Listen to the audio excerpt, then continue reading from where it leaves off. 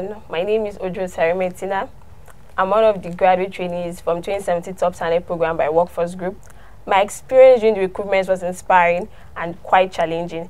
From the test to the assessment center to the interview, every step of the way, there was one challenge or hurdle or the other. But the good thing is that it was all worth it. The best part was when we had our job fair, where different companies came in, interviewed us.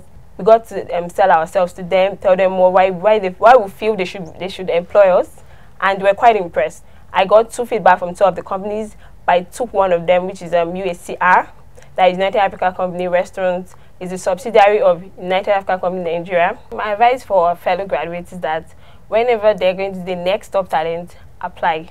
Take it seriously, attend it, and give it your best.